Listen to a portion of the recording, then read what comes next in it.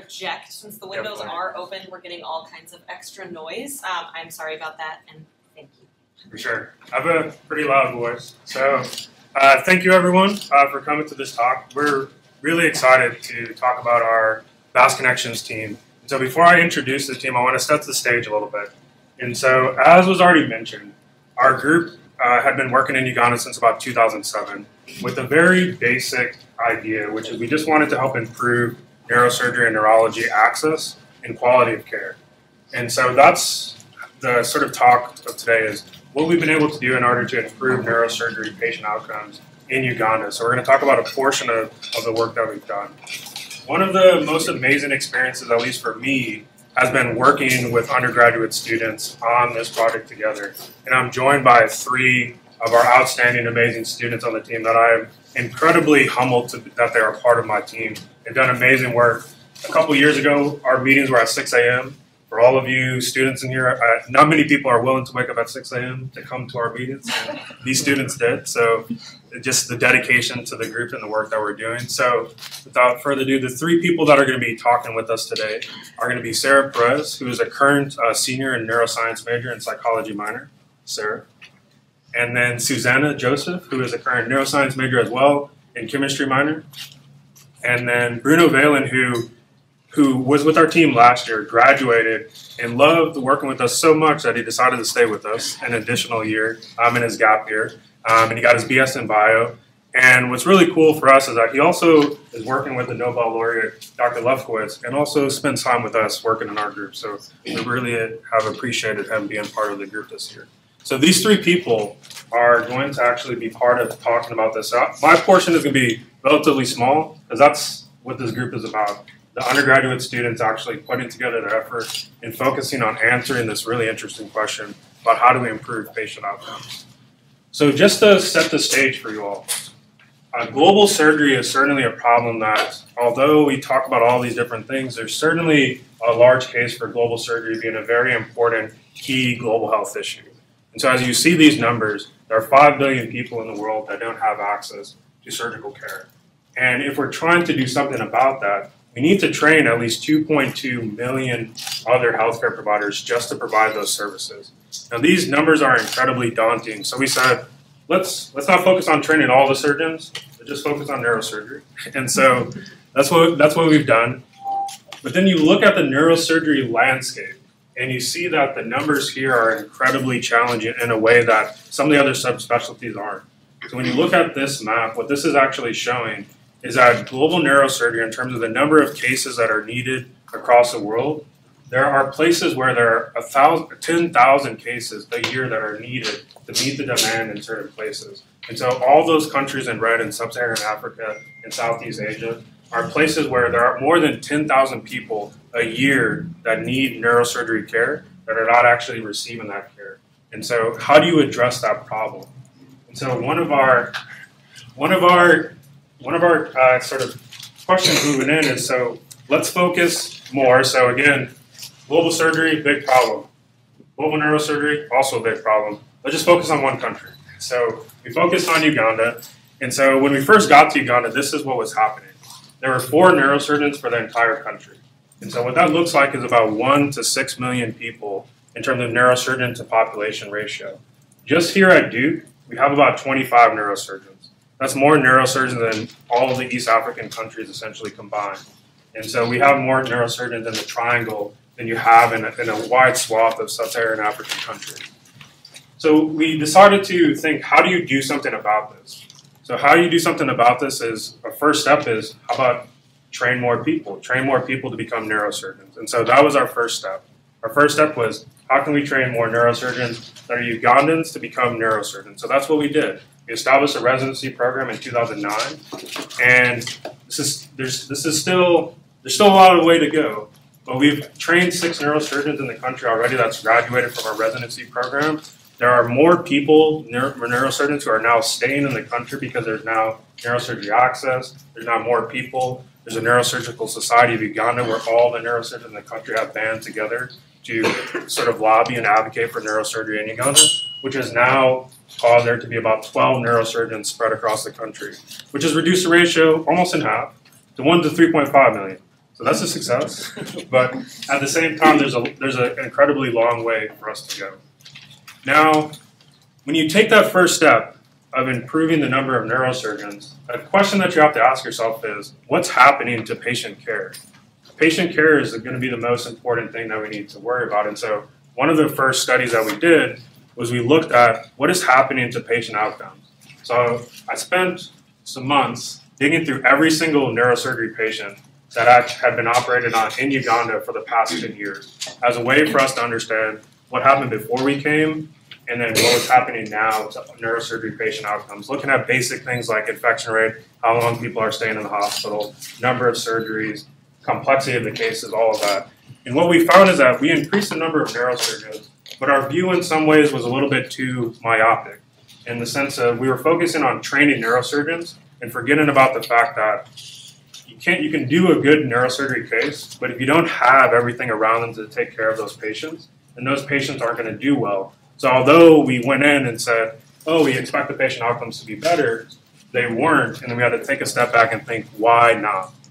And the reason for that comes down to the fact that there are a lot of health system factors that are causing these barriers to patient care. And the word that we're going to talk about today around this is just perioperative management of patients, which means preoperative management of patients and postoperative management of patients is what was causing these neurosurgery outcomes to not be what we were expecting. So we developed an approach. We said, let's not just focus on training neurosurgeons, but let's talk about how do we look at the entire care spectrum. So when a person gets injured, all the way to they go to the hospital, and then they leave, what can we do to evaluate that from a research standpoint? What can we do to intervene at those different steps? And so this has been our approach, is looking at what we're calling the continuum of care for neurosurgery patients. And so this is our approach in our division about how we think about this problem. Now, when we look at the challenges that we face that led to the team, there are some key things that really led to us developing our Fast Connections team. Number one, medication adherence was 40%.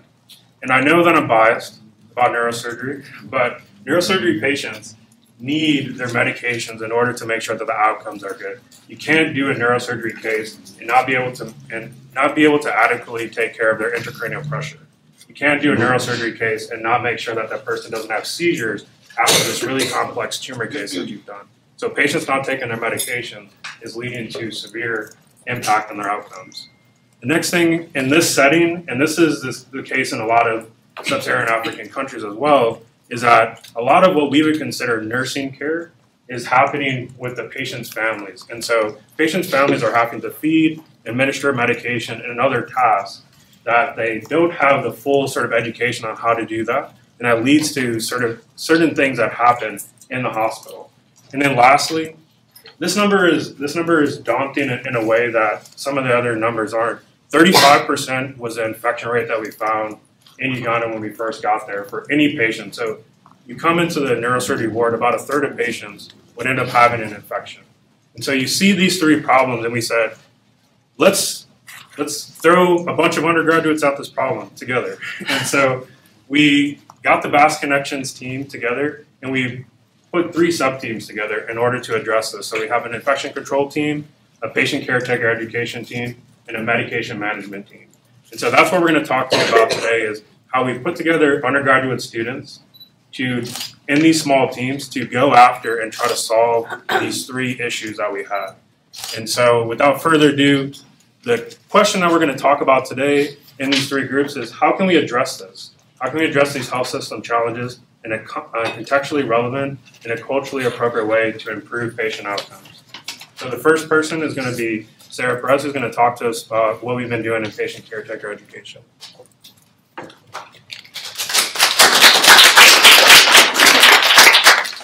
So hi, my name is Sarah. I'm a member of the patient caretaker education team.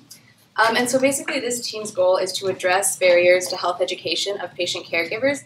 Like Tony was previously saying, there's a shortage of nursing staff on the neurosurgery ward of Malago Hospital, so a lot of the care falls to patients' family members. The problem is that they have a limited knowledge about many basic healthcare practices, and this is leading to fatal mistakes in medication administration, feeding practices. So our goal is to improve the education of these patient caregivers and to increase their knowledge of these basic healthcare practices. So the very first year that this team was in place, our goal was to identify, okay, what are some of the key barriers and needs for caretaker education? So in order to do this, we conducted a few surveys of family members, staff, and the patient caregivers in order to see what the main problems were. So we conducted some basic demographic information, like what are some of the main languages spoken on the ward, and then also some more qualitative and subjective interview questions, such as what are some of the main tasks performed by caregivers, and how many caretakers are there per patient. And so in analyzing this data, we determined that one of the key problems in the caregiver education was improper feeding techniques. And this was leading to a lot of complications with choking and aspiration because a lot of patients on the ward have to be fed using a feeding tube. And this is a kind of a complex process that a lot of patient caregivers just don't know how to do properly. So this was leading to high aspiration rates and choking and death. And an additional problem was that there's a lot of overcrowding on the ward. So there are 2 to 3 caretakers per patient, and just managing all of their education is just also a huge barrier. So in order to address these problems, we developed a combination of different interventions. One of which was an SMS text reminder for patients for patient caregivers to turn their patients. So a lot of the patients in the neurosurgery ward are immobile and they can't move themselves, so they require constant turning in order to prevent any bed sores, which are a major cause of infection and death. So what we did was, for a 2-day period of time at 2-hour intervals, we sent patient caretakers text messages reminding them to turn their patients in order to try to prevent bed sores. And so we kind of compared the frequency of turning during this 2-day period to an original baseline to see how effective it was.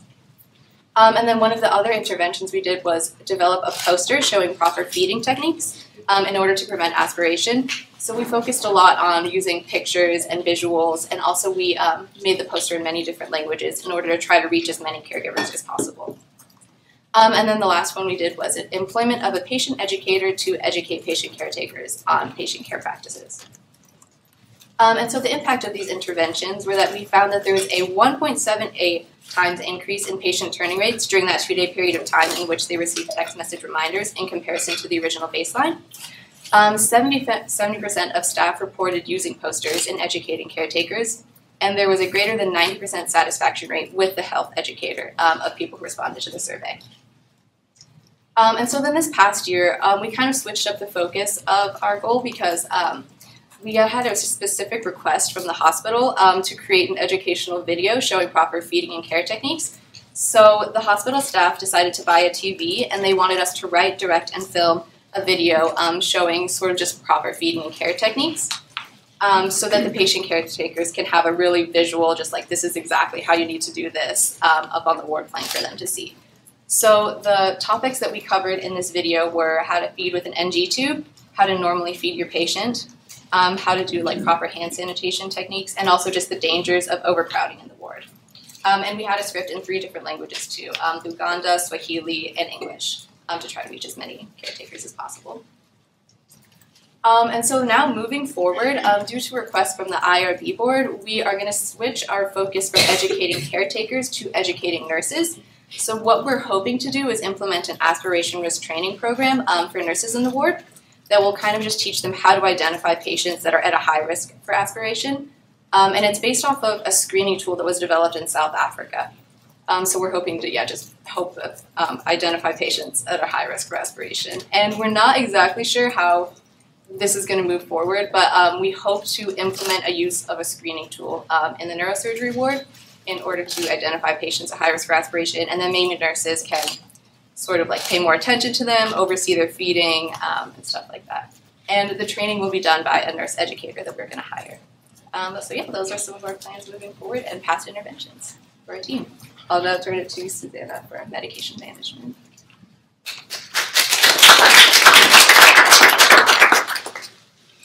Alright, so hi, my name is SUZANNA, and I'm going to be talking a little bit about the medication management team. Our main goal is to increase medication adherence in the patients, and so an example of something that is impeding this adherence rate is the treatment sheet that you see up on the slide. And it's very complicated and difficult to interpret, and so that can lend to confusion for the caretakers in terms of when to give the patient specific medications or what medications to be giving patients. So before I delve into that, I kind of want to give you guys a little bit of a general overview of what our team first did when they got on the ground.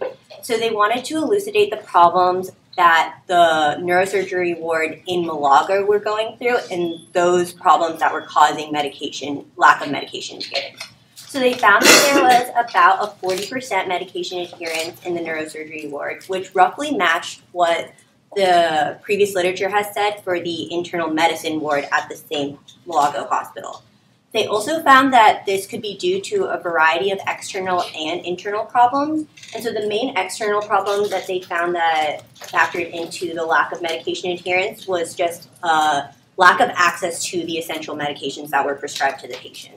However, the biggest internal problem that they found was patients' poor understanding of medications. So this poor understanding caused patients to not fully comprehend the importance of taking their medications and the value medications had in their healthcare regimen. Additionally, the team found that the high rate of patient caretaker turnover exacerbated the problem of an already confusing medication regimen. And so that led to the caretakers not fully being aware of when they were supposed to be administering the oral medications to their patients. So the team elucidated two big problems that they wanted to impact. The first one was a poor understanding of the medication purposes, and the second one was a complicated medication regimen. So for this first problem, they decided to employ an information sheet. So basically, they split the general categories of the medications that were being prescribed in the neurosurgery ward into 4 main categories, and they discussed the purpose and the side effects for each of these 4 categories.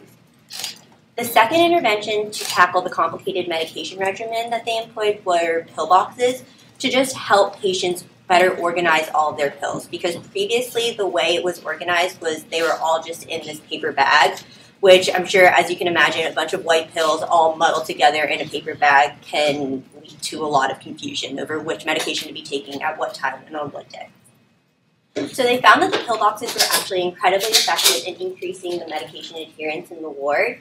And interestingly enough, they also found that the pill boxes improved patient understanding of the medication purposes, which doesn't really make a ton of sense, but what they found was that when the pharmacist, Dr. Winnie, was giving the patients their pill boxes, she was also talking to them a little bit about what the purpose of each medication was.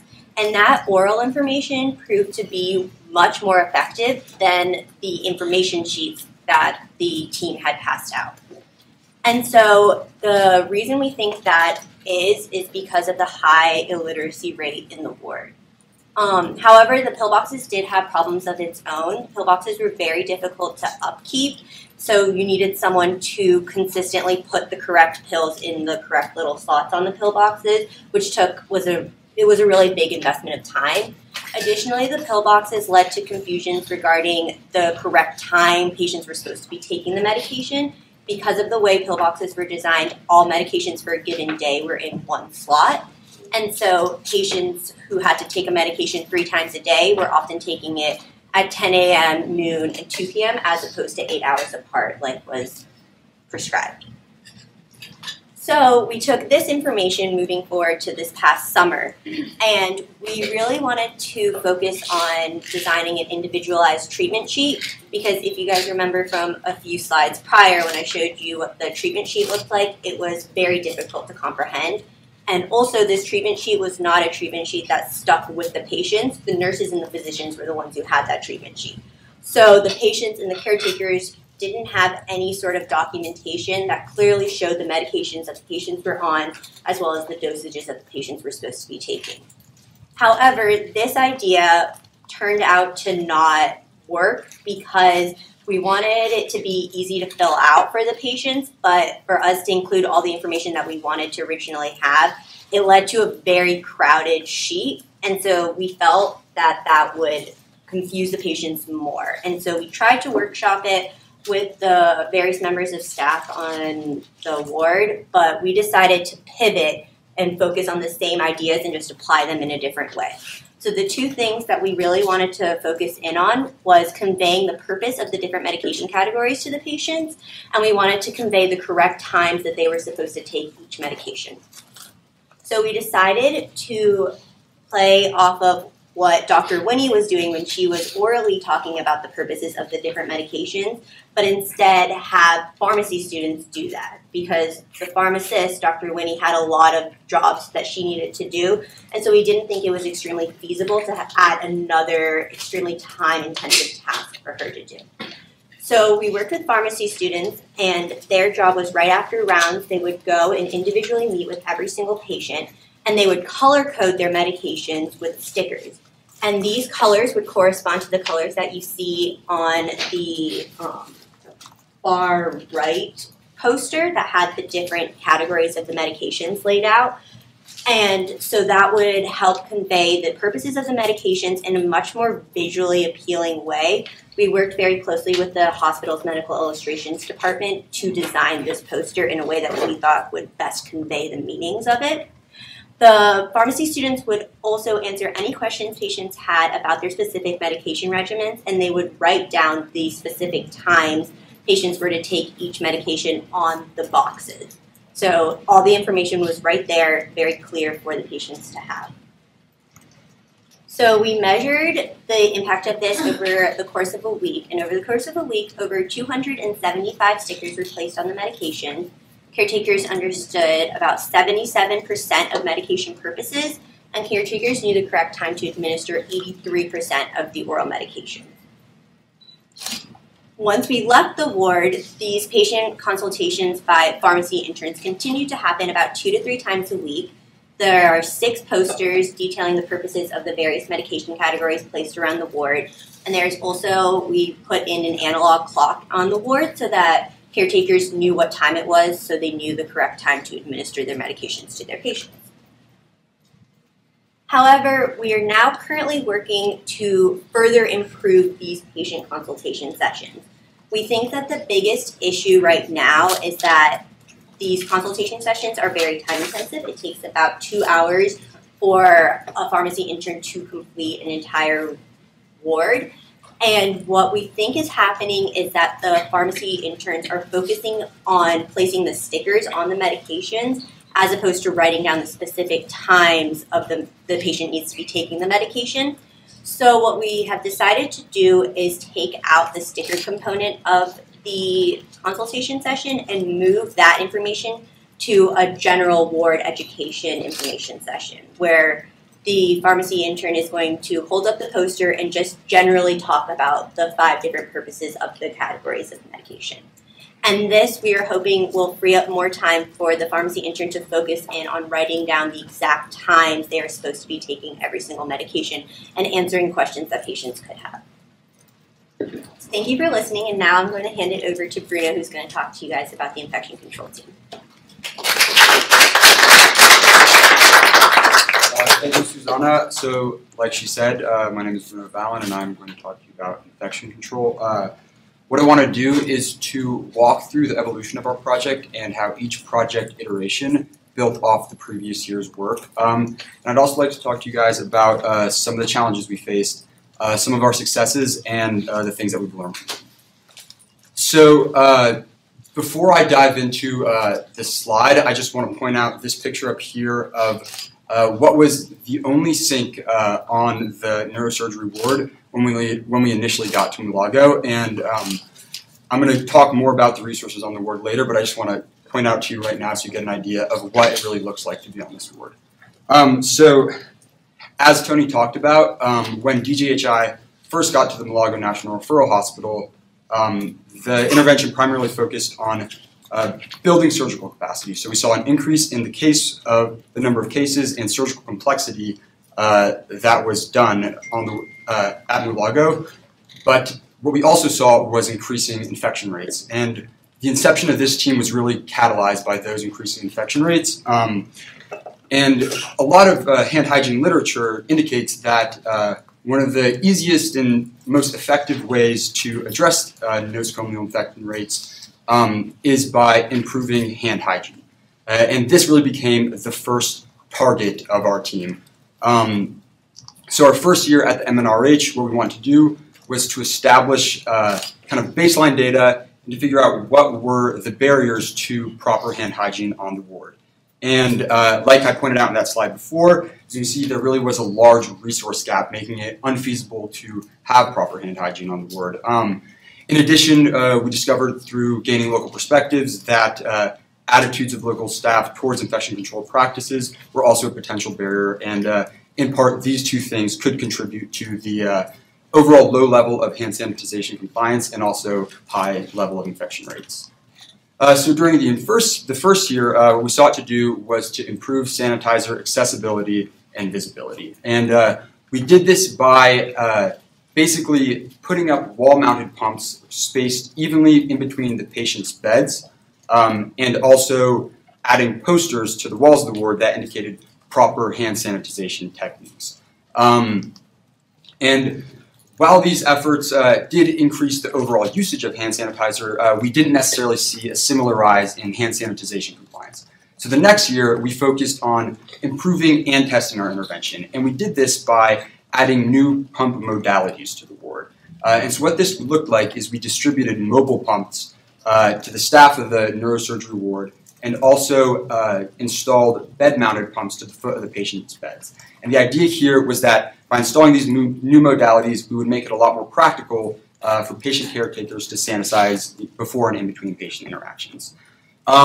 We collected data during this time on the daily mass of gel that was used from each pump type, and we also got data on patient interactions and pump usage of both staff and non-staff patient caretakers.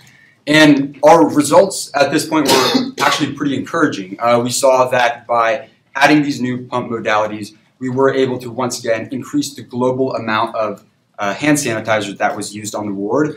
And we also actually saw that the bed-mounted pumps that we had installed were used significantly more frequently than any of the other pump types. So at this point, we kind of thought we were going in the right direction. We had something that kind of worked, but this was actually when we hit our first biggest struggle. And this occurred when the BAS Connection students returned to Duke over the year. And it turned out that a lot of these new pump modalities that we had installed over the summer were not maintained. So they were either lost or broken or in some other way misplaced or displaced from the ward. And we really had to take a step back and figure out how we were addressing sustainability in our project, which was difficult because it felt like we were really close to a potential solution. The following summer, we were lucky enough to have a really talented alumni of our project, Sam Sadler, travel to the Mulago National Referral Hospital on a BAS follow-up grant. And she was actually able to establish a locally based Mulago neurosurgery infection control team. And she also helped them structure guidelines to identify new areas of protocol and project development. And since then, the infection control team has actually focused on collaborating a lot more closely with them to build more locally driven protocols. In that vein, this past summer, the infection control team spent a lot of time discussing the feasibility of future interventions and ones that could be more readily maintained over the year. And through these discussions, one of the things that we really saw the staff talk about was the need to decrease urinary tract infections, and this became the focus of our next and most recent protocol. Through further collaboration and also our own rigorous review of the literature, we have decided to focus our next project on optimizing the use of urinary catheters, which actually really lends well to what we were doing before, trying to improve hand hygiene, because as you guys can all imagine, proper hand hygiene is one of the most important and essential aspects of proper indwelling urinary catheter use. So currently we are developing this bundled protocol that will focus on urinary catheters. Now, while that is exciting in itself, what we think is the most important development of our project that kind of came from the struggles we had is actually a change in the way that we communicate with our local collaborators in Mulago. And this fall, we actually spearheaded an effort to engage in a systematic and standardized method of communication with the local team. So we now exchange bi-weekly updates that are specific to what we're trying to the protocol that we're trying to do. And one of these consistent updates is we now receive an updated map of pump function and location every 2 weeks. So we're able to maintain an understanding of what the available resources are on the ward. We also are receiving regular input from the staff on the current catheter-focused protocol that we are developing. And we're really hopeful that this effort to approach global health through a more bilateral exchange of strategies and mentorship can really inform our most effective and competent intervention yet.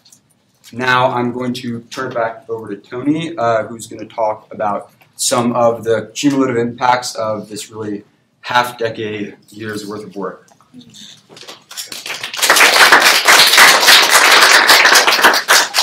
All right.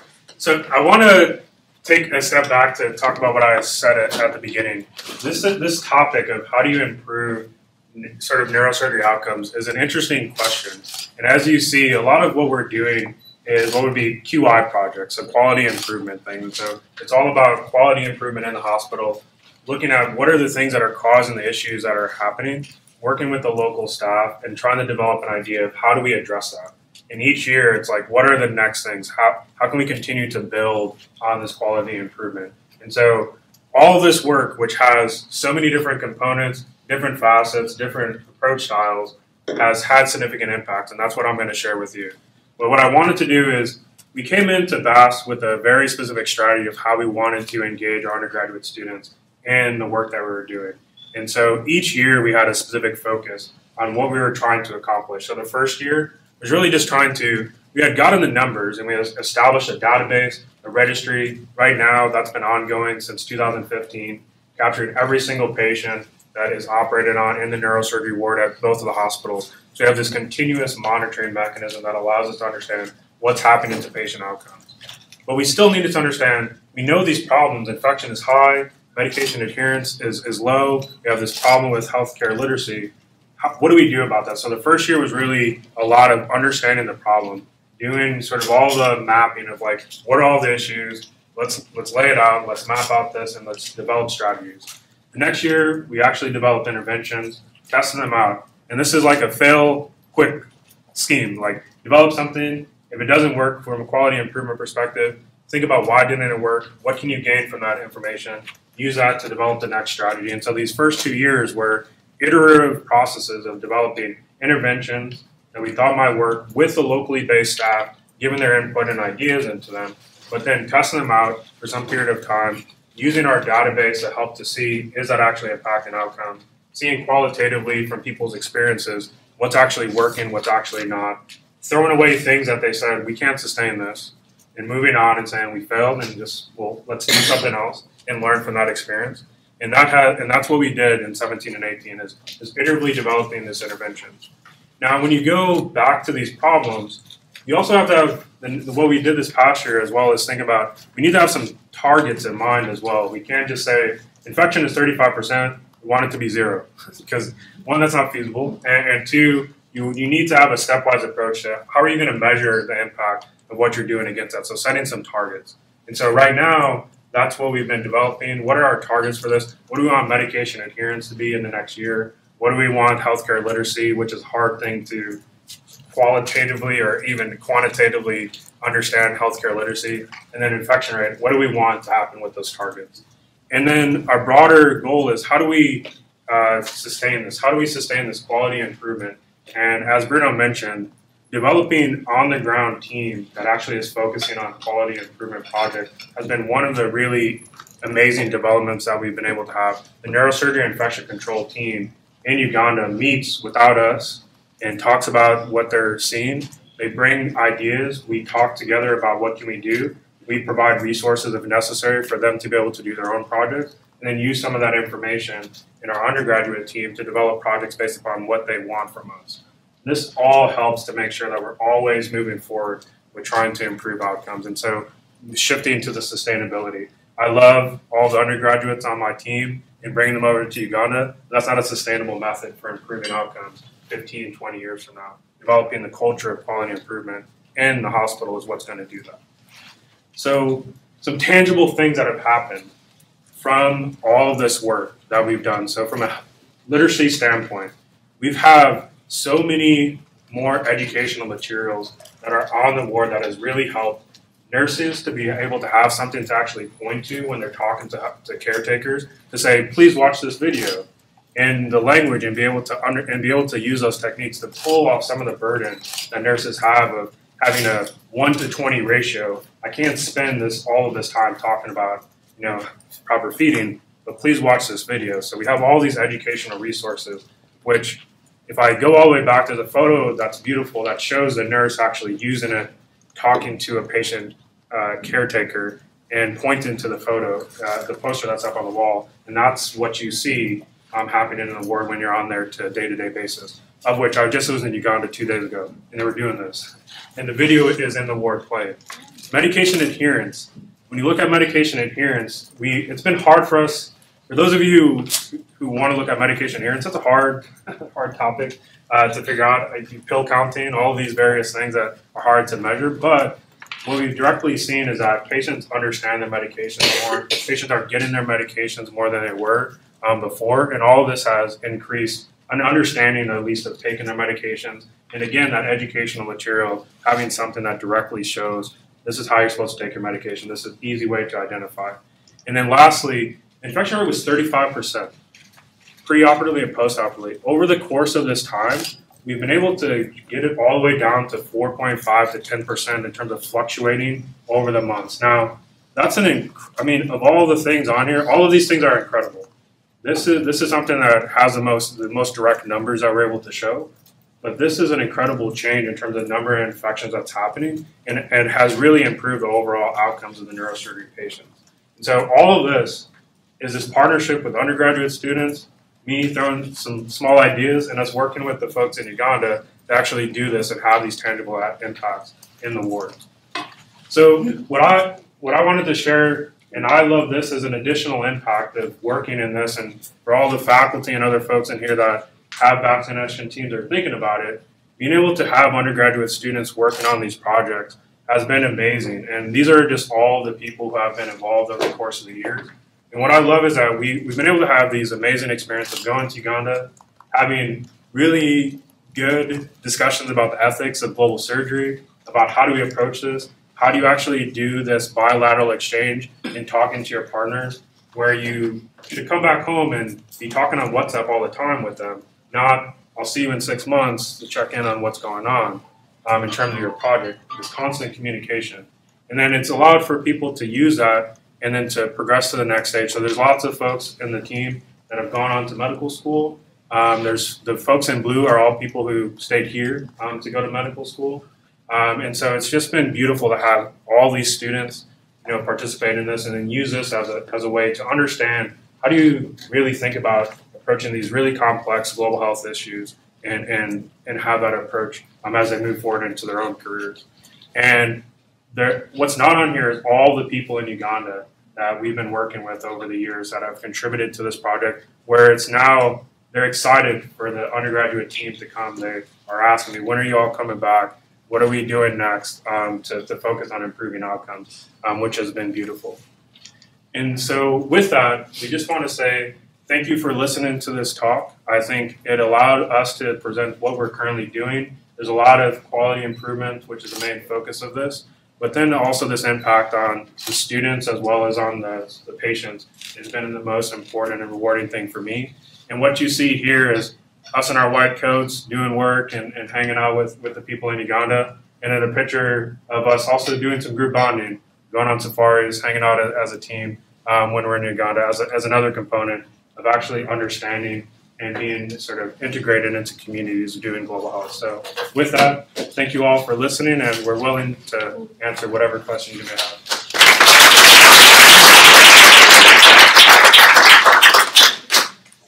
Hello. Thank you. This was wonderful. A question though, and you might have addressed this. very early established that there's this huge neurosurgery deficit in East Africa. What was your basis for choosing Uganda specifically? Was there like a prior connection you had there, or was it arbitrary? So Dr. Haglund, who started this work, actually, the story is essentially there's a pastor who came to his church here and said, this is your mission. Like, God is calling you to go to Uganda to work there. And so in 2007, that's what he did. So he went to Uganda on sort of the advice of this pastor, saw what was happening on the ground, and then started developing the strategies, which was initially just training neurosurgeons, bringing over equipment, going and doing operations. This is just a facet of our overall division, but that's what sparked this division, is that a pastor coming here and saying, please, you need to go to Uganda. God is calling you to go there. And Dr. Haglund picked up that call, and that's how this started.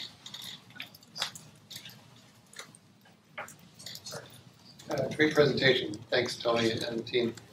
You mentioned the bilateral exchanges. Can you expand on that a little bit? Like, what level of staff or professionals are you communicating with on an ongoing basis? And in particular, to what extent do you engage with the very kind of frontline caregivers, like the nurses, in the earliest stages of defining the priorities, the needs, barriers, and potential solutions? Yeah, so to that point, our group actually tries to engage at all of those levels. So everyone in here, if you look at their WhatsApp, they have a WhatsApp chain with the actual nurses on the ground that are taking care of the patients. The pharmacist, as was brought up, Dr. Winnie, is communicating with them. The pharmacy interns, who are the people actually delivering the content, they're on WhatsApp communicating on that. And then at my level, I then work with the director of the neurosurgery ward. I talk to the director of the hospital, and what we've done is use this as also like a incubator for ideas. I mean, the neurosurgery ward has been able to do stuff that other places in the hospital haven't, in terms of improving infection and other things, and they've been able to use some of the stuff we've done in the neurosurgery ward to apply it to the broader sort of Malago hospital. And so by talking to the Infectious Disease Institute, by talking to the overall Malago Neurosurgery Infection Control team, by talking with the pharmacy folks that are controlling the rest of the hospital dynamics, we test out ideas that they then try to take other places. So there's multiple levels of communication in our team, and we try to make sure that the students are most directly connected to the people who are actually taking care of patients. Thanks. Yeah, going back to the initial question about why you chose Uganda. Compared to other countries within the East African region, would you think that Uganda is particularly more problematic in terms of the poor patient outcomes in neurological surgery? So I've been to a lot of the other East African countries, and what I can say is that when it comes to neurosurgery and neurology in this space, I would say there are certain countries that are slightly ahead. So Kenya has a lot more neurosurgeons in the country, has more training programs around that, has a more well-established sort of COSEXA residency program there. But when you look at the issues that are causing the problems of the number of neurosurgeons, the people being in only the main cities, and so the patients who are in the more rural areas are not able to receive these services, and then the health system factors that are causing all these patient outcomes, they're pretty similar when you look at Uganda versus Tanzania versus Kenya versus Rwanda. All of these places are in a slightly similar spot, which is for us, what we try to do is we talk to the folks that are working in those different areas. We've been very focused on Uganda trying to do what we would say is like a test case of trying to do these ideas that help to improve neurosurgery, and then have these communications that allow these other places that are surrounding to also build again off from what we've been learning to improve neurosurgery in those other spots as well. So there's no specific reason why we're staying in Uganda other than that initial thing, but we're trying to continue our focus and not divert our interest to lots of different places in order to make sure that we're actually improving things in Uganda before we move on to other places that have similar issues. So you investigated Uganda purely for convenience purposes? Not convenience purposes. It's as I said, the point of this is a calling for Dr. Haglund, and for me personally, I joined the team. So I joined the team because I really care about this topic, And I live in Uganda 5 months out of the year for the past essentially 6 years. And so this is now my family of people there. And so now I'm connected in that way in terms of that environment that's been there. I'm actually exploring the scientific basis for your choice of Uganda. And there's There's no scientific basis other than it's another location that has the same deficits in East Africa. Okay, so mine is actually, I wanted to find out from you, there is of course shortage of manpower in Uganda. So how are you able to manage these achievements in the context of the scarcity of manpower that usually happens in African countries? For example, nurses are scarce, doctors are also scarce. So when you say every 2 hours a patient has to be turned, that can become problematic in the sense that there are other patients that need to have attention. So how are you able to navigate these challenges? And then my second concern is, what were the mechanisms that you put in place as you are living so that this kind of interventions remain sustainable, in the long run? Yeah.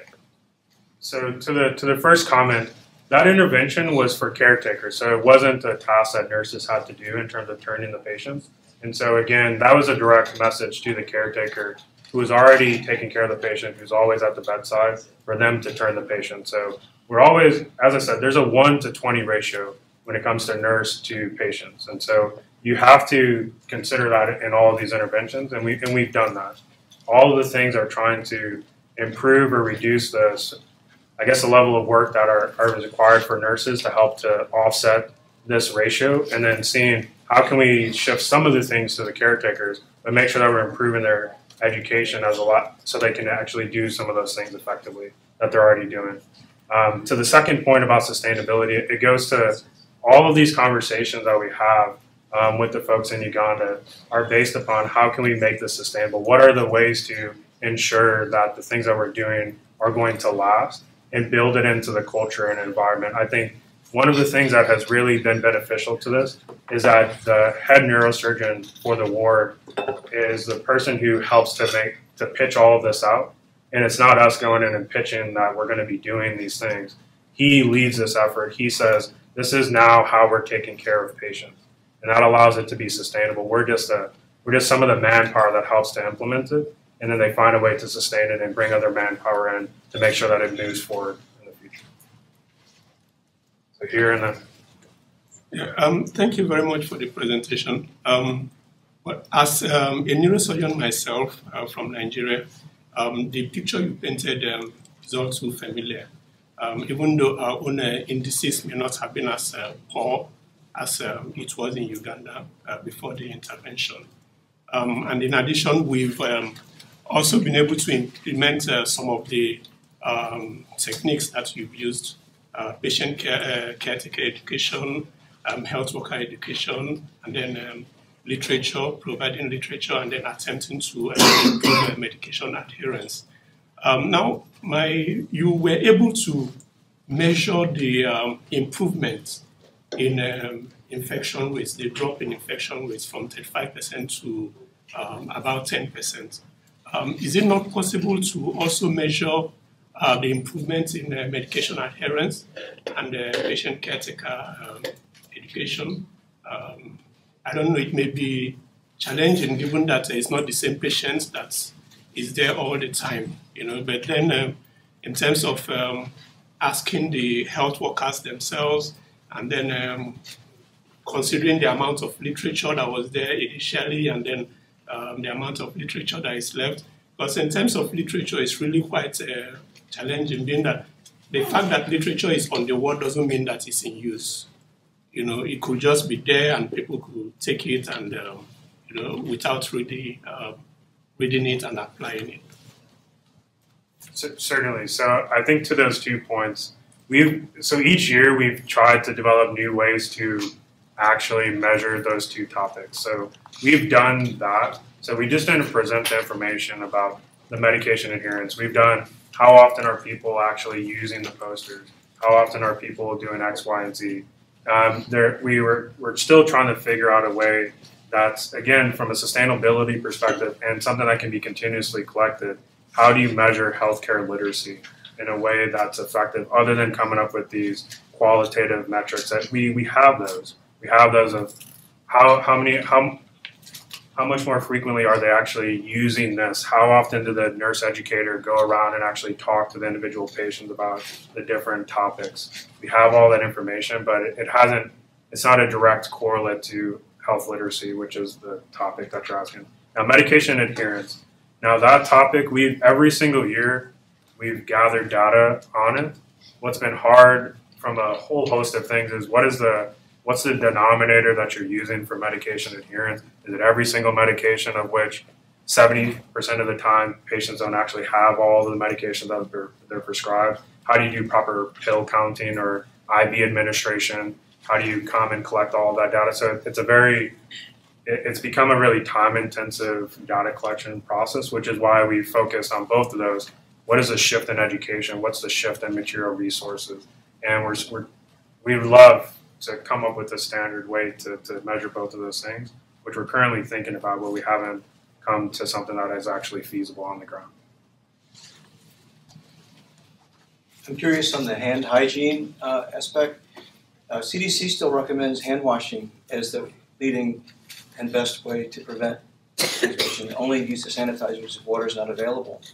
So was the availability of running water an issue there? It was. Yeah.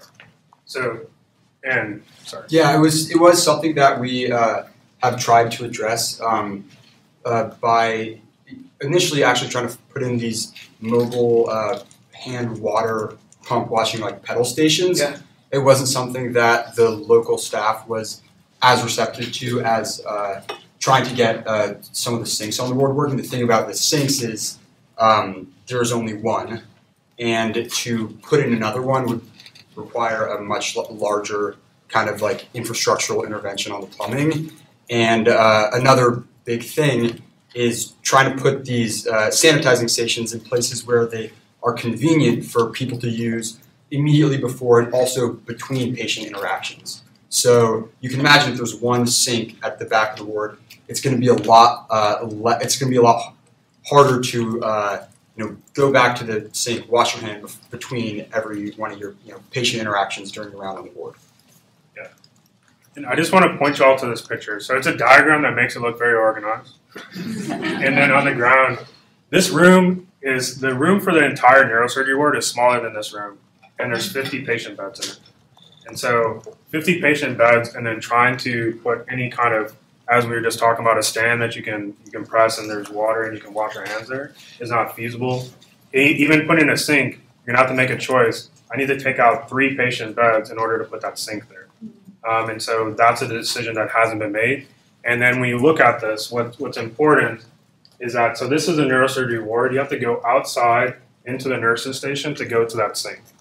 And so that's the sink that you can use to wash your hands. And I think while we recognize that, the question was, what is the next best thing that we can do to actually improve infection control? And although, as you said, and we understand that literature that hand washing is the most effective, we also had to say what is most practical, what can actually be used in this setting. And so that's why we chose the hand sanitization. But we have been talking to the architects and have talked about how can we actually think about placing running water in the ward, which would replace some of the things that we've been doing in order to make sure people can wash their hands. Thank you. Is it possible for us to see the video that you created? Yes. Yeah, we have that. We can share. Question all the way over there. Sorry, hiding behind the pillar. Sorry about that. So thank you very much for an interesting presentation. I'd particularly like to congratulate you on the very nice looking slides. Well done. And this picture right here is also very interesting and nice. My question was relating to something you mentioned right at the end, where you said that the mechanism for doing, or the method for doing quality improvement was something that had been picked up by hospital leadership and potentially implemented in other wards. So I was wondering whether there's any thinking around how this could be something that could be taught or conveyed to the hospital more broadly and maybe be implemented for general surgery or infectious disease or any other ward in the hospital or elsewhere in Uganda, I suppose.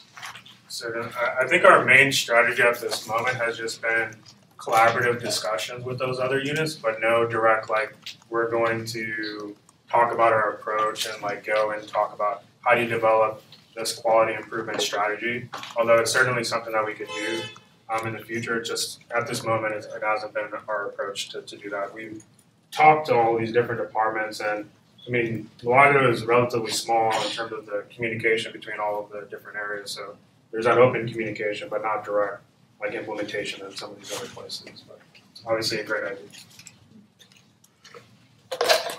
Thanks, Tony, and an amazing presentation and 4 years of incredible work.